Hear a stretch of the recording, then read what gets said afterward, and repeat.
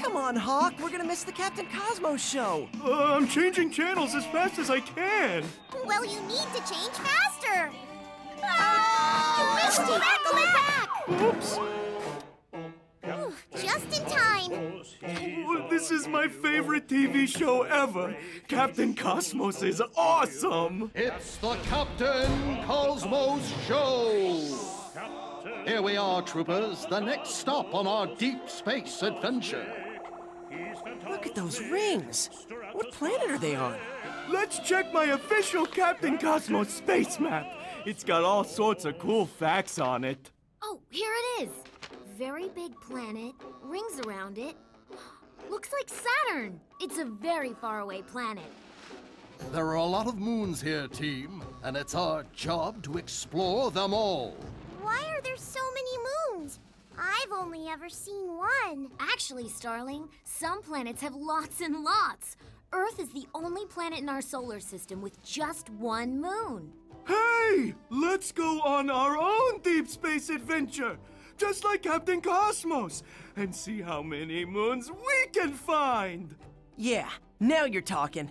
As soon as the show's over, We interrupt this episode of Captain Cosmos for an important weather report. What could be more important than Captain Cosmos? A large solar storm is expected in space today. Watch out for its powerful effects. What's a solar storm anyway? When many explosions or solar flares take place on the sun's surface, it's called a solar storm. Maybe we should stay home until the bad weather's over. Hey, we can't let a little solar storm spoil our adventure, can we? Like Captain Cosmos always says. Have no fear, adventure is near. That's right, Starling. Come on, you two. Huh? What about me? One day, when you're bigger, you can come along too, Sprout. Oh, phooey. Booster rockets! Engaged! Wings! Back! Space visors! Down! Launch sequence initiated. 5, 4, 3, 2, 1. Blast off! Have no fear! Adventure is near! Breaking orbit!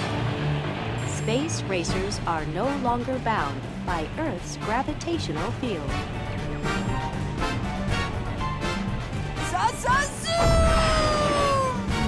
It's a real-life Captain Cosmos adventure!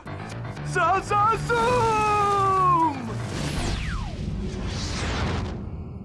So, where should we explore first?